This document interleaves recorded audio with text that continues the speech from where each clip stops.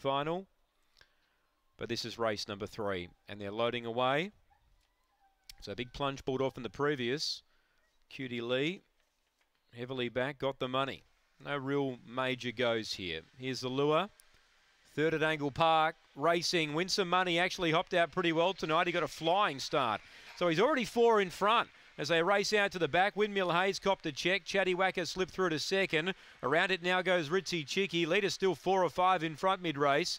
Back third last was Fantastic Chief. All about Corey and Windmill Hayes, the last pair, but on top, win some money.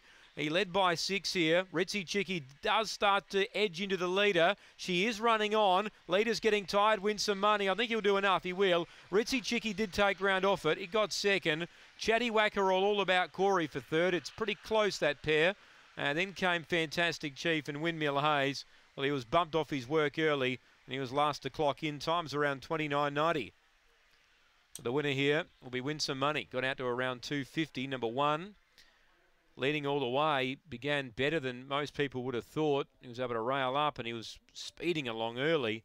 He got tired late. Ritzy Chicky certainly took ground off him, but the job was done. 2 gets third after the photo, Chatty Wacker, and 7 all about Corey runs home into 4th. 29.92 is the time. They went 4.33 early, 13.15 on the way home. It's 2 lengths by 3 1/4, 1.427 after race 3.